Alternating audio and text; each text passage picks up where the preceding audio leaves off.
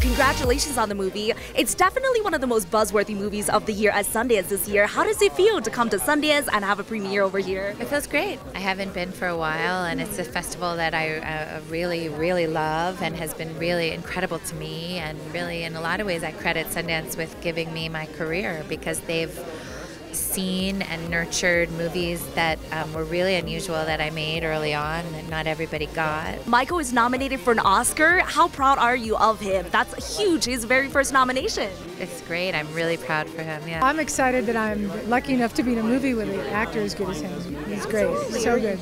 Tell me a little bit about your experience and any fun, like behind the scenes stories that you can share with us. All the guys in the cast are so funny and made me laugh every day. From beginning to end. They're really, really funny. Great group of people.